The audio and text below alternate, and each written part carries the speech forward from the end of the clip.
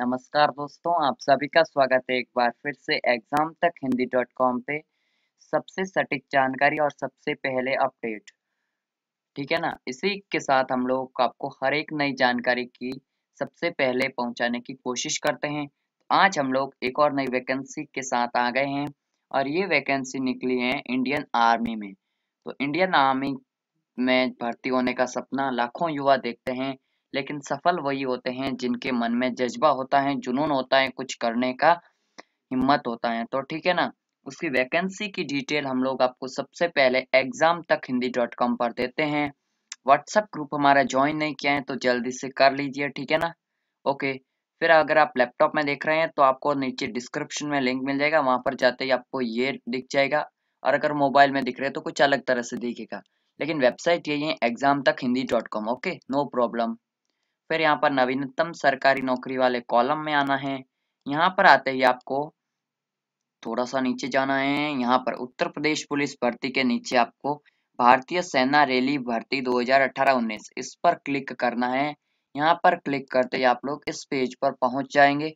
यहाँ पर आप पूरी डिटेल पढ़ो और फिर अपना फॉर्म फिल करने का ऑप्शन भी यहाँ पर मिलेगा। ऑफिशियल नोटिफिकेशन का भी ऑप्शन मिलेगा और ऑफिशियल वेबसाइट का भी यहाँ पर आपको ऑप्शन मिल जाएगा, ठीक है ना। तो यहाँ पर आपको पूरी जानकारी मिल जाएगी। 21 नवंबर 2018 से इसके फॉर्म स्टार्ट हो गए। 31 दिसंबर 2018 तक लगभग एक महीने तक इसके फॉर्म फिलिंग होंगे। तो अपने ज़्यादा से ज़्यादा व्हाट्सएप फेसबुक ग्रुप्स में इस वीडियो को शेयर करो ताकि और लोग भी फायदा उठा सके, ठीक है ना। प्रवेश पत्र जो हैं वो 8 जनवरी से 10 जनवरी के बीच आपकी रजिस्टर्ड ईमेल आईडी पर भेज दिए जाएंगे।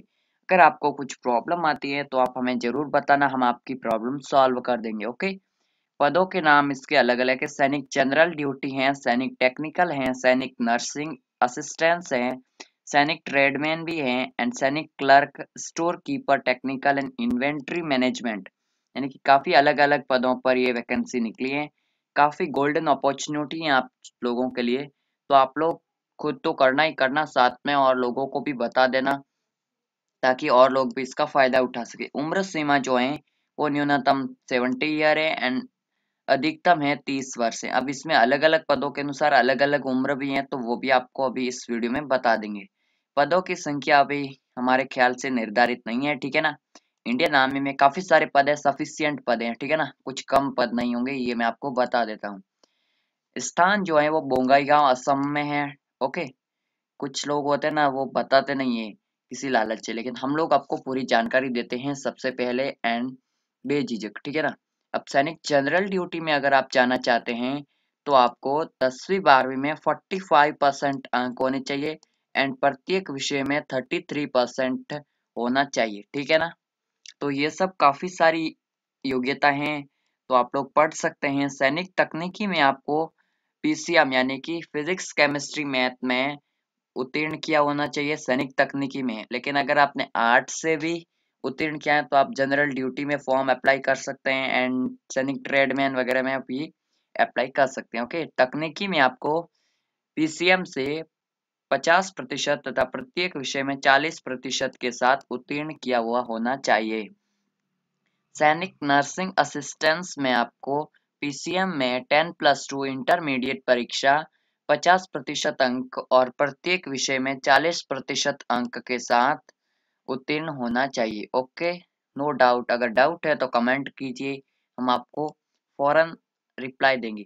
सैनिक ट्रेडमैन में आवेदक जिन्होंने 10वीं परीक्षा उत्तीर्ण की है से मेस कीपर, हाउस कीपर को छोड़कर जो भी 8वीं पास हैं, यानी कि इनमें 8वीं पास भी चल जाएगा। ओके, यहाँ एक मान्यता प्राप्त संस्था के समकक्ष। ओके, अब सैनिक क्लर्क में क्या है, स्टोर कीपर तकनीकी जिन्होंने किसी भी यानी कि आर्ट्स, साइंस, कॉमर्स में 12th प्रत्येक विषय में न्यूनतम 50% में उत्तीर्ण की हो तथा 10th या 12th में 50 के साथ अंग्रेजी या गणित किसी मान्यता प्राप्त संस्थान से अध्ययन किया हुआ होना चाहिए। ओके, यानी अगर आप 8वीं पास भी हैं तो भी इसमें फॉर्म अप्लाई कर सकते हैं, क्योंकि इसमें अलग अलग पद हैं और उनमें अलग अलग रिक्वायरमेंट्स हैं।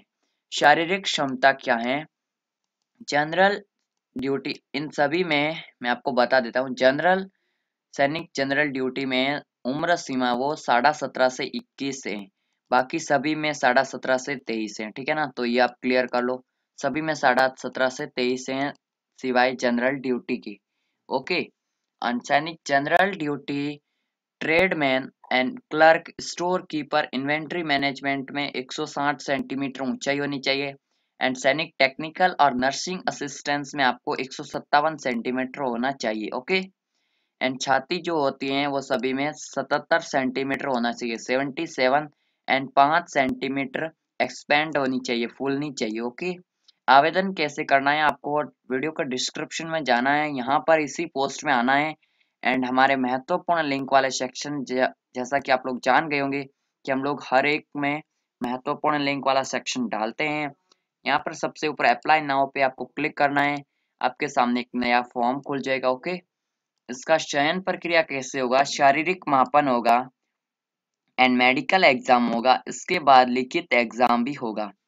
तो हम आपको सलाह देते हैं कि आवेदन से पहले एक बार ऑफिशियल नोटिफिकेशन जरूर पढ़ ले।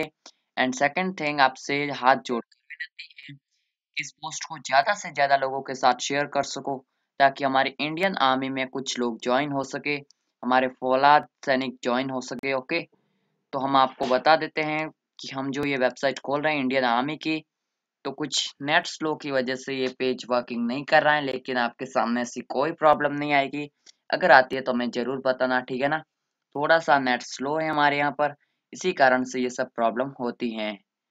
हमने ये पेज पहले ही खोल रखा था। ओके। तो यहाँ पर हमारा व्हाट्सएप ग्रुप भी ज्वाइन कर लीजिए। ओके। तो मिलते हैं एक और नई वीडियो में, तब तक के लिए जय हिंद। चलिए, ये खुल गया हमारा इंडियन आर्मी वाला, क्योंकि कुछ लोग डाउट है तो लिंक गलत डाल दिया है, ऐसा ऐसा कुछ भी नहीं है। ये सब इंस्ट्रक्शन है कैसे फॉर्म भरना है। उसके बाद आपको यहाँ पर कंटिन्यू पे क्लिक कर देना है। ओके। कंटिन्यू पे क्लिक करते ही आप लोग आगे बढ़ जाएंगे, लेकिन अभी मुझे कोई फॉर्म भरना नहीं है। तो चलिए, जय हिंद।